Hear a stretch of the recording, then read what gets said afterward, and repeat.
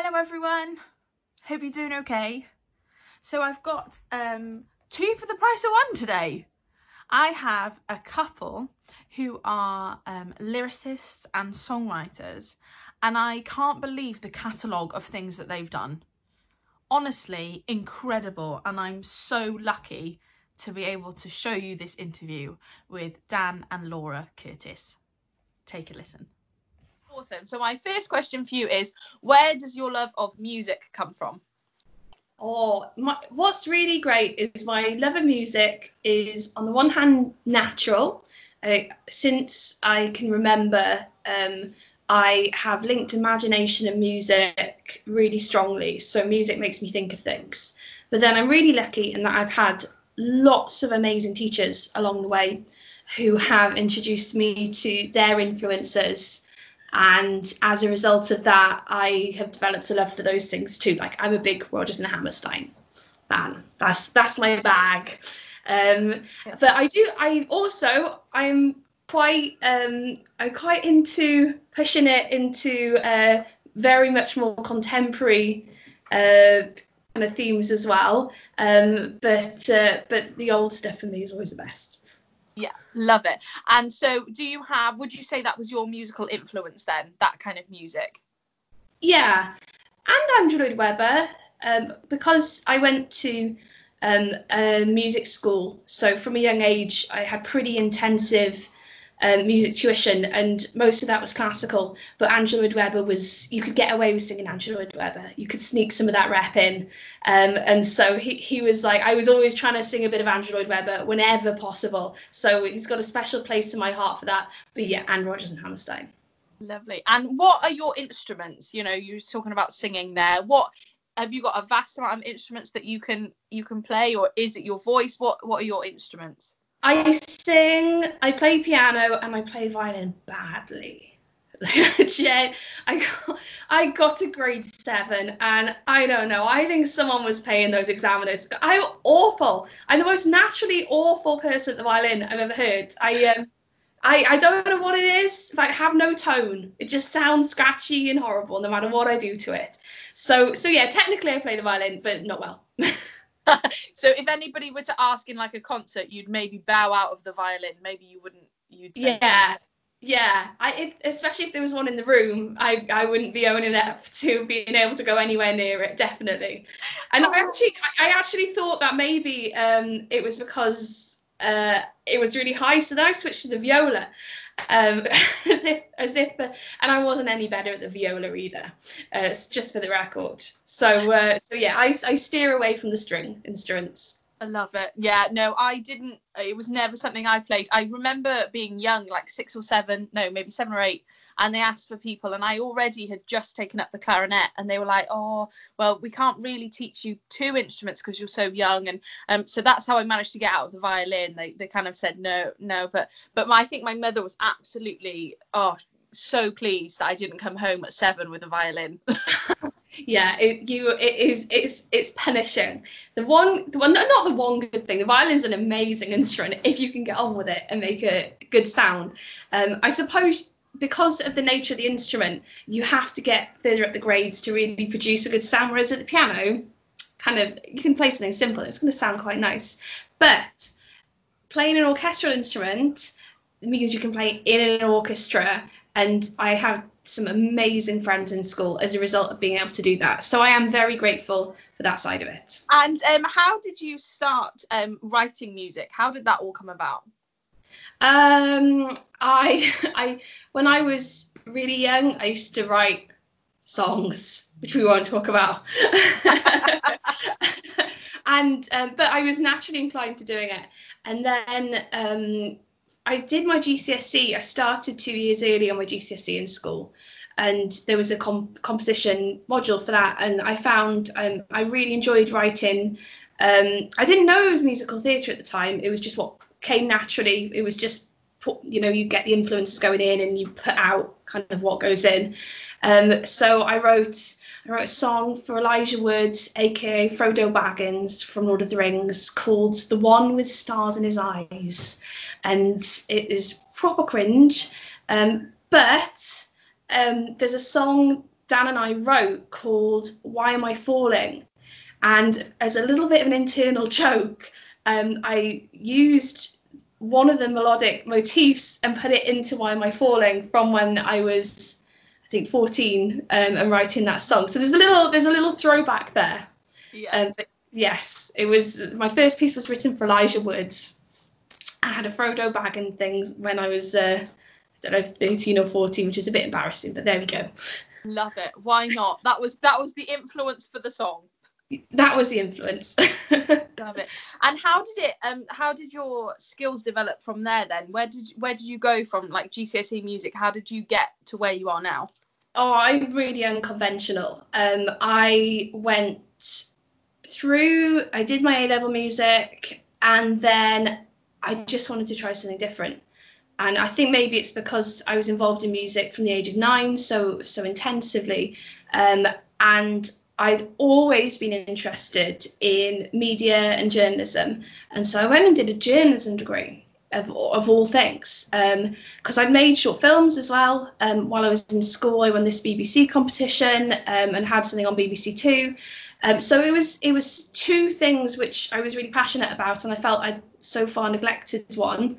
So yeah, I did the journalism degree. I really enjoyed it. Learned loads of interesting stuff, and then hopped back to music afterwards. And I don't regret any of it, because I learned so many skills that are necessary for music, like being able to do graphics and press releases and write copy are all really useful things for a musician and a composer. So yeah, it was great.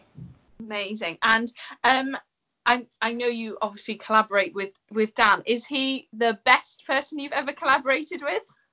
He's the only person I've ever collaborated with. So I have to answer yes. Although obviously it would have been yes anyway. But together we have collaborated with third parties as well. So for example, Ramin Karimloo co-wrote lyrics on Why Am I Falling? And we've worked with other composers as well, and lyricists, loads local, ones further afield. But yeah, in terms of two, I've only ever worked with Dan. Wow. Yeah. Oh my gosh, that's so cool. Yeah, it's like a bit of exclusivity. It's just the way it worked out, and really we started the writing journey together, and continue to travel down that road together. That's amazing. And how quickly do you write a piece? Now that is, there is no blanket answer for that. What I can break down is the little individual processes. So getting the hook and the meat of the song normally happens quite quickly, because Dan normally does this bit. Sometimes I do. He'll get the starting point, and it doesn't normally take him long. What takes longer is moving on from that, so developing that, trying it out, getting the structure of the song in place. And then the bit which always takes the longest is lyrics. Lyrics, I think there's always composer, lyricist, or lyricist, composers. We are both definitely composers first, then lyricists. So that is more challenging for us, and it does take us longer, normally a couple of days. Sometimes a couple of hours if the wind's blowing in the right direction, but normally a little longer. And do you have favourite people that have you ever written songs for particular people, or you have? Yeah, we in our album, probably best to talk about Overture. We literally wrote the songs from scratch, knowing who was going to sing them. Okay. So, for example, I'll use Bryce Pinkham. He's an amazing artist. He was on Broadway doing Gentleman's Guide to Love and Murder. He's Tony nominated. So when he came on board to do the album, we got talking to him, and he explained how interested he was in Joseph Grimaldi, who was a Regency era clown. And we researched Grimaldi's life and wrote Grimaldi's soliloquy for Bryce. And funny enough, as a result of that, we actually ended up writing a full musical concept, and Bryce came back and recorded it the whole thing, which was amazing. But that's just one example where writing for one individual sparks even more creativity later down the line.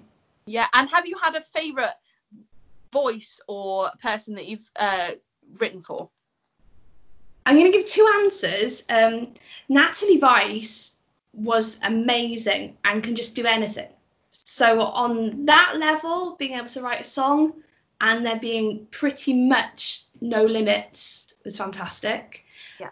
On a personal basis, Leia Salonga was somebody who I had been aware of since I was a child, and I actually I didn't grow up like a lot of people do now, being a musical theatre fan and knowing about the different artists, but I did know about her.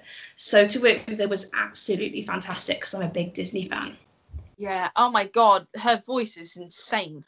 Beautiful and really, really, really lovely. Yeah. She shared her lunch on that day, which was sushi, and I could tell Dan was definitely a bit overwhelmed because he ate it and he hates sushi. So that's brilliant. And do you have what are your proudest moments in your career? Just seeing work performed as a general statement feels like such an honour, and it's something that never ever loses its magic. So anytime that I just sit there and somebody or even a group of people perform music that you've written really, really moves me. So I don't really care very much what the venue is or how many people are there. It just is equally as special every time, and that is my honest answer on that. I've got this thing, I suppose, about performing and sharing arts, which is you can definitely work towards being on the West End. That is obviously what most people consider to be the pinnacle of their career. But never forget that they are just an audience. There might be 4 people in that audience who came down from Sheffield, and next week they could be in a local theatre in the audience, and you could be performing in a regional theatre, and it really doesn't matter. You're performing for them and entertaining them. The audience is always the same. It doesn't matter how prestigious the venue is. Just make sure you're giving your best performance, and all that. That's all that matters. And it's the same thing for hearing music. It doesn't matter where it is. It just matters that we're hearing it, and that's wonderful. And that we're doing that for an audience. That's an amazing answer. I love that. That was good. That was a great answer. I think people, you know, like you say, people tend to pinpoint moments. People tend to pinpoint, but yeah, as like you say, you know, hearing your music anywhere must be just amazing. It is. It genuinely is. And I would really encourage people to write as well. It's takes a bit of practice, as you would imagine, but it's an amazing outlet, and it is really fantastic to get your own voice heard, especially if you think about the music you like, and maybe once you've consumed it all, once you've heard all the soundtracks and watched all the shows, think about what would you like to see. And when Dan and I write, a lot of the time we're just going, what would I like to hear? What do I want to hear a Western artist belt out on a stage? And it really stems from that. And what are your other hobbies? So when you're not doing what you're doing, what do you like to do? Oh no, I'm a very strange person, you must understand. I really am interested in the weather, and I love like watching extreme weather, and now with the rise of streaming and things like that, you can watch things like tornado chasers live, and I love it. So that's probably my kooky interest. I'm always trying to plan a Disney holiday wherever possible. That's definitely going to get classed as a hobby, because anyone who's a die-hard Disney fan knows it takes so much planning. It's like having a third job. Anything else vaguely interesting? French. Okay. I've been trying to learn French with medium success. I went to Paris twice over last year, and lots of French people did laugh in my face, but they did say they admired me for trying. So there we go, that's fine. Hey, last question for you is, after lockdown, what is next for you? Where are you going? What are you doing?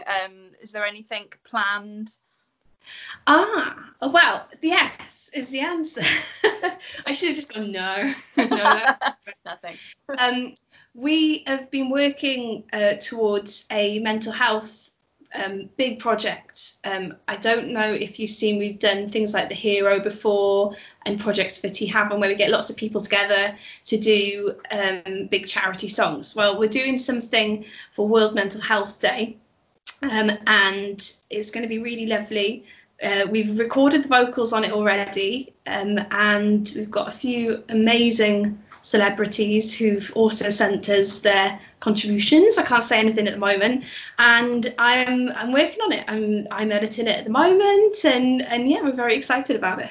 Oh, amazing. Oh, that's fantastic. Amazing. Thank you. No Right, do you want me to go and get the other half? Yes, please. Yeah, It was lovely to talk to you. Thank you so much. You too. I'll go get him now, and like I said, hopefully he'll probably announce a project I haven't even been told we're doing yet. Amazing. Right, my first question for you is, where does your love of music come from? Well, when I was little, I used to spend kind of most of my Sundays at my grandparents' house. And from literally a couple of years old, I would go there and start putting on their records. My grandmother was a huge fan of the kind of Italian-American tenor Mario Lanza. And through him and his vast amount of records that he recorded and films, I got to hear the kind of greatest songs ever made, really. Those standards written predominantly between kind of 1910 and about 1950s, 1960s, and those songs really were the ones that I grew up with. And on the other side of my family, were kind of huge Frank Sinatra fans. So I was kind of being played records, very, very different records to what was going on in school. So I pretended for a while to put headphones in and listen to, pretending I was listening to, Prodigy or something, but I was really listening to, the great singers of all time. And, it didn't make me the coolest kid in school, I'll be honest with you. But my love of music very much came from my grandparents, without a doubt.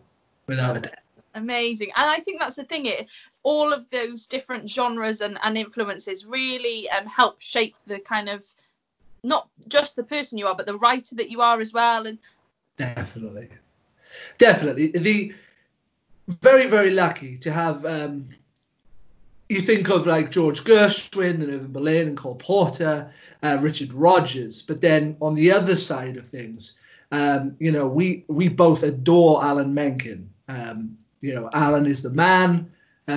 He's unbelievable. And John Williams as well. And when you really kind of look at John Williams and Alan Menken, and, they loved Gershwin and Porter and Berlin and so on. And actually, it's just, and the Sherman Brothers in the middle there. And you kind of see this beautiful thread of music that kind of everybody kind of got inspired by each other. And, someone has to take on and be inspired by what Alan does and so on. And the chain goes forward and forward. But yeah, we love those guys. They're amazing. Absolutely amazing. That's a really good way to look at it, and a really good way to put it, that yeah, you're all influencing one another, and what you can take from somebody else's music, they might take something from yours, and it's that beautiful gift of that, isn't it? Music's like that.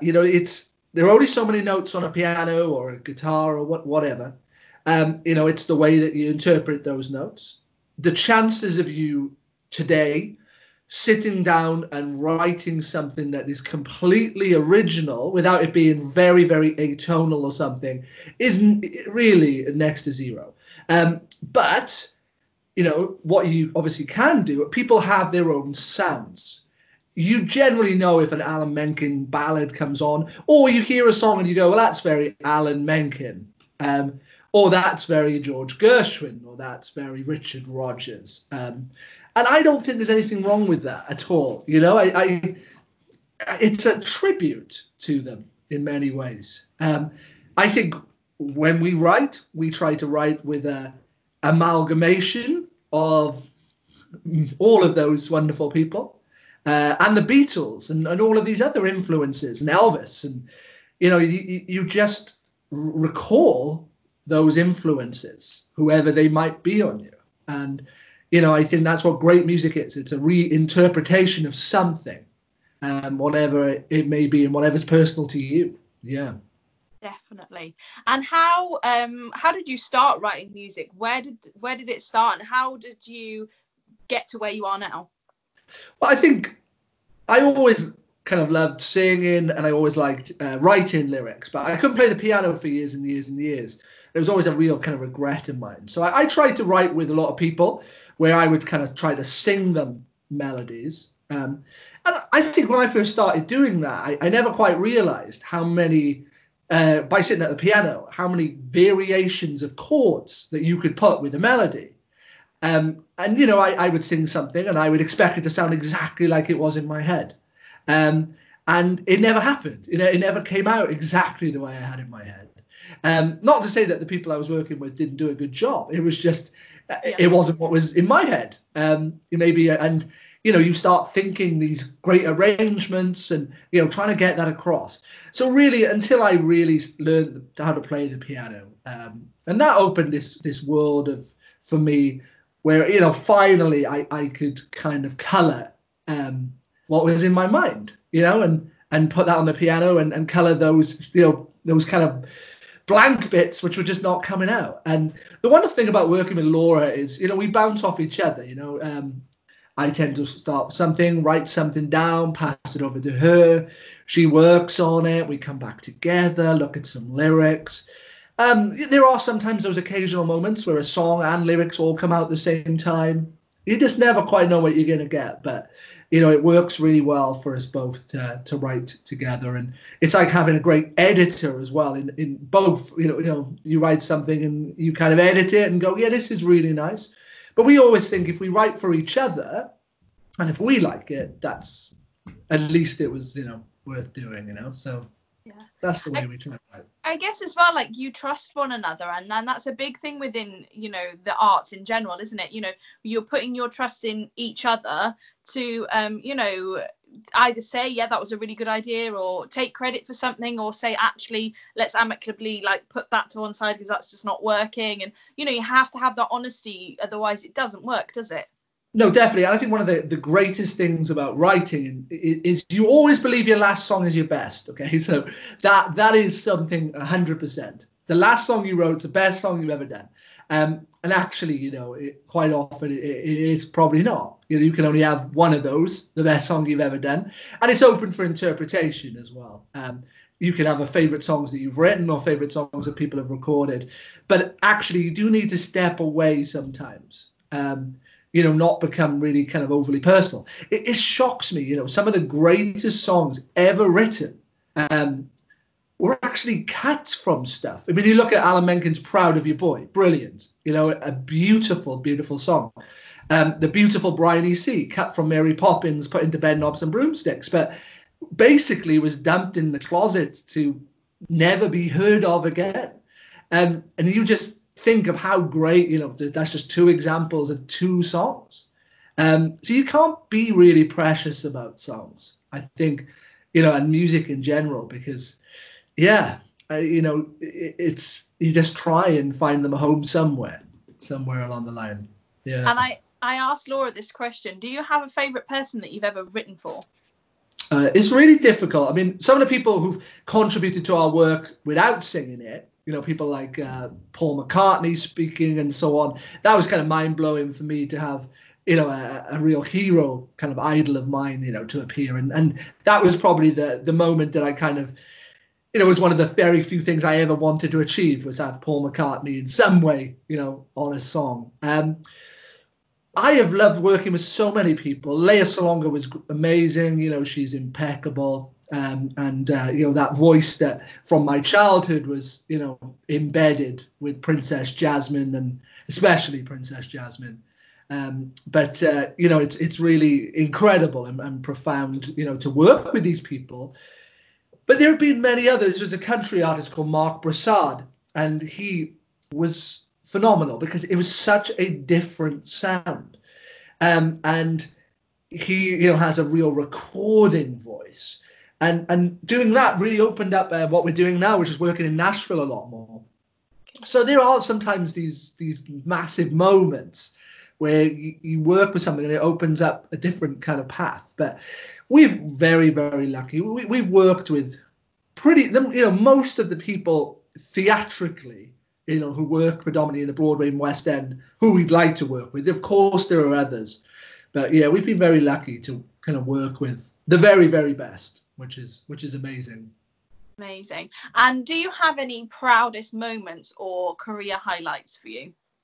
I think taking a piano down a coal mine, that was right up there. So in back in 2012, we were the first people to ever take a piano down Big Pit in Blaenavon to perform a concert for fallen miners, which led into a big charity single that we did called A Miner's Song, which kind of kick-started a chain reaction, really, of what we kind of do a lot of now, which are kind of big charity projects.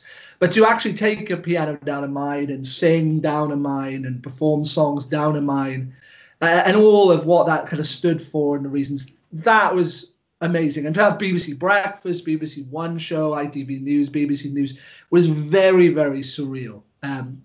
It's always lovely when these songs come out. Quite often they're so long in the making that it kind of gets diluted a bit by the time it gets released. You've been working on it for months and months and months. But that mine really happened in a space of like an hour, where a piano turned up, we did a concert. An hour later, it was out of the mine on its way back. The cameras were gone, and it was very surreal and something I will never forget. I'd be surprised if anything could ever top it. It was unbelievable. Yeah, unbelievable. Amazing. And do you have any hobbies when you're not doing what you do? What are your hobbies? Yeah, mainly sport based. So triathlons, running, biking, swimming, some stuff in the gym, mainly sports kind of related, and music in general. I just like listening to music and kind of listening to it and seeing what's out there. But yeah, normally falls into sports for me. I'm doing something sporty somewhere. Yeah, definitely. You're always on the go. Yeah, I never try to stop. Even when I'm in the gym, you'll often find me reading a book or something. So you try and multitask it out. I was studying for something, and literally, I was on the bike or whatever, and I'm reading a book, a revision book. So yeah, multitasking's great. Just get it done the best you can do, isn't it? But yeah. Love it. And my last question for you is, what's next after lockdown? What do you plan on doing? Is there anything that you're looking forward to, or that you're planning in your head? I really want to get this done. Or maybe hopefully another concert, and we're always working on a couple. We're trying to look at something at the moment to do with children's story with music. So that's something I think become quite important once this lockdown's over, to pitch. But we've got an idea and we've got some songs. So yeah, we'll look at that when everything's back in full swing there somewhere. Amazing. Oh, well, I know for definite if you'd be up for doing something with my kids, we'd love that. Anytime. Amazing. It's always a pleasure. The great thing about theatre and about music is people often forget kind of why they go into it. Actually what you do and the kids that obviously you have are the kind of rawest, the most purest form of it all. Because I notice sometimes maybe some parents have gone, let's send you, but there are so many who really are there because they just love it. And I think one thing majorly that this lockdown has done is a lot of artists who've maybe, I don't know, I think with anything you do, sometimes I think you can take it for granted. And I think I've seen a lot of messages from a lot of people going, I really want to get back to this. So I actually think whenever things do reopen, you are going to see this incredible standard and this great passion that people, because they haven't been able to do it. And I think that'll go right back down to, to the little guys as well, they're just going to be so excited to be back in the room doing stuff that I think it'll add something a little bit different maybe. But it's going to be fun. It'll be interesting to see what people have created. I'd be shocked if there were not new musicals and new shows, but they might be more unconventional. Maybe I was saying to someone earlier, street theatre or pop-up theatres. Where suddenly you end up putting a theatre in a disowned shop in the middle of Tenby. Which is actually an idea we've always wanted to do, but to kind of there were all these old shops, aren't there? Which no one uses, and how cool would it be just to to actually just go around and just take over a shop for a day, amazing. Put something in. That sounds like a fun idea to do, and I hope there are more things like that happen.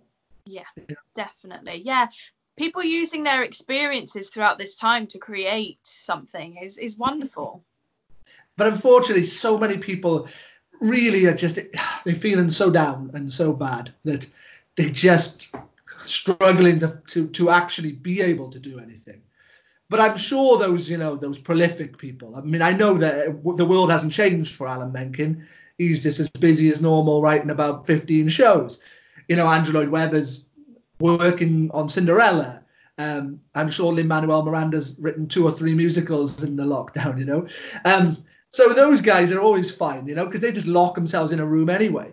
John Williams will be scoring some film. So, stuff's going on. It's just that, you've got to somehow say, I'm going to do something. And it can be really difficult because everybody's doing something. And it's like, even the stuff's getting diluted now. You can see it on Facebook and, whereas like someone puts up an amazing video, a day later, there's another amazing video and another amazing video.